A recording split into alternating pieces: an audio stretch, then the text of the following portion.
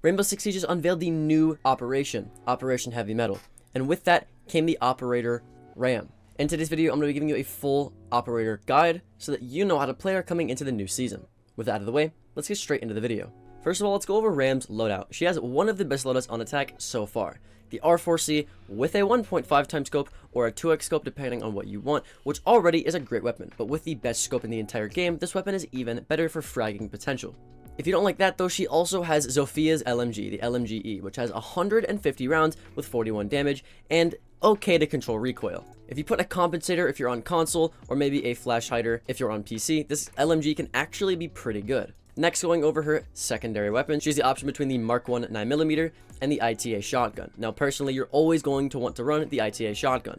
Because of the nature of her ability, it only allows you to play vertically in a straight line or in a slightly curved line, so if there's any vertical play that you missed, you can clean it up with the shotgun. Going over her secondary abilities, she has flash grenades if you want to go for a more fragger type of playstyle, or smoke grenades if you want to go for a more team utility support type of playstyle instead. Now that we've gone over her general loadout, I'm going to bring you into a custom game and give you the basics of Ram so that you can play her more effectively in your ranked games. Now that I've brought you into Cafe, which is one of the best maps for vertical play, I'm going to teach you how to play Ram correctly. So first of all, let's open this hatch right here and let's pretend that we are attacking the first floor sites right here, or second floor, excuse me. Now as Ram, you want to be looking for the longest line of sight possible for your drones to take. So right now, I think the best angle would be going from here to here, because you want to be able to get the longest line possible without your drone getting obstructed or running into anything, right? So I could put a drone right here, and as you can see from this blue line, it's going to go straight until it reaches the border right there where it can't destroy the floor anymore, which is going to be great because typically it's only going to last to about like right here anyways, just because of how long the drone lasts. So you want to be making sure that wherever you put it, it's not obstructed by anything, which is a pretty basic tip. Next, what you want to make sure that you do is if you have a plan where you're going to throw a drone to make vert, let's say that the site is kitchen below me, you want to see if you're able to also destroy any soft walls along the way. So as you can see here, I put it in a place where I know that it was going to make vert onto kitchen, but it's also going to destroy the soft wall here on its way. As you can see, it's making vert for kitchen. I can see almost into prep as well. This is a pretty good hole. And then it breaks the wall, which gives me a rotate, but also allows me to get angles that I wouldn't have before because this wall is broken. One thing that's also cool about these tanks specifically is they can just break barricades by throwing them at them. So there's potential that you can do with these drones where you can throw them in barricades and immediately activate them. Take this hallway for example. This is just a long strip of soft wood that this drone can get, and all you have to do is you just throw it at the barricade without any danger of anybody on the staircases because there's still a barricade there that's blocking you. Once you throw it in there, you can easily just activate it, and not only will it make vert for all of the hallway down below, but it also will destroy this wall, giving you a rotate and an angle onto the brown stairs. If it reaches. It might not. Hold on. Does it reach? Oh, just barely doesn't reach. So maybe you can throw it out a little bit further, but you get the idea. Like now I have vert for all of this. I can see if anybody swings this double door. I can see anybody on these default head holes here. I can see anybody that's sitting Harry Potter, top red, whatever it may be. And now I have a really good angle. But like using drones to cover really long strips of vert like this is really, really effective. Another underrated tip with Ram is the fact that just having your drone next to soft destruction is enough to destroy that soft destruction. So you really don't even need to drive it through walls. You can just have it drive next to the walls. So if I drive my drone parallel to this wall, let's say that I'm attacking from Whiskey, and I drive it just like this, it's going to destroy all of this wall right here, which is great for me because I have a shotgun that I can use to open up holes here, and now I have a super long angle all into kitchen, all into even the prep window, all into rice. And now I can just easily kill any defender sitting in sight, and now I'm able to walk in, maybe even use this as a rotate to get in here and plant.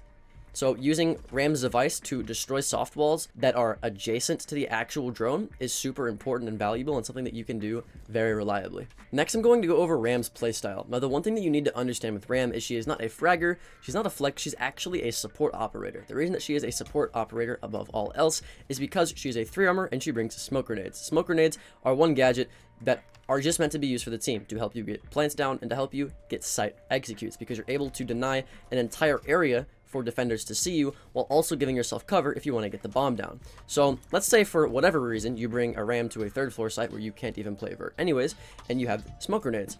I, as the Ram, because I'm a 3-armor, would let my fraggers drop the hatch, get the kills or get killed for me, and then my slow ass would then drop the hatch and then get kills as well. So because you're so slow, but you also have the fragging potential with your 1.5, you want to play very reserved and only get kills when you need to so that you can execute onto the bomb site.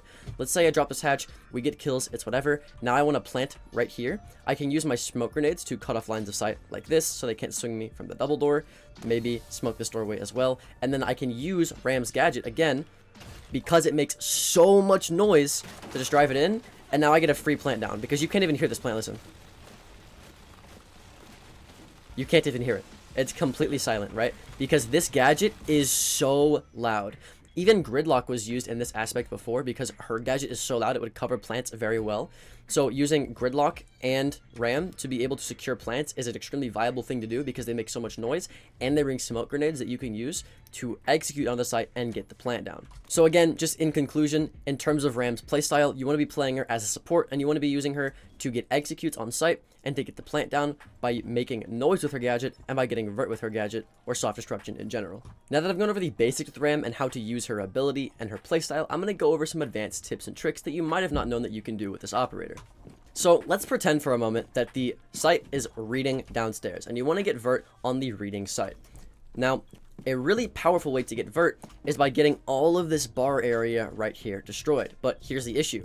Like I said with Ram, you want to be pointing the gadget in a direction where it isn't obstructed by anything, which this cannot do because there's this cabinet and there's these two bar walls here that will stop your drone. So how do you negate this? Well, with her drone, you can actually curve it by just pressing the secondary fire mode option button on your keyboard. You can see I can turn it to the left, I can turn it to the right. So if I angle this correctly and I put it like, let's say right here, I can angle it to go to the right to where it curves naturally and gets all of the floor instead of it being obstructed if I go in a straight line. So watch this. Now I get all of this bar vert. And look, it still keeps going, even though it hit the cabinet. And look, I get a perfect crescent shape right here. And now I have vert all into reading from bar. I can see behind the couches, behind the bookshelf here, on the rotate, on the door, on the feed holes. And then all it takes is one more drone right here. And now you have vert onto the entire reading site, right? Because you get all of this reading. And it goes probably all the way up to like right here.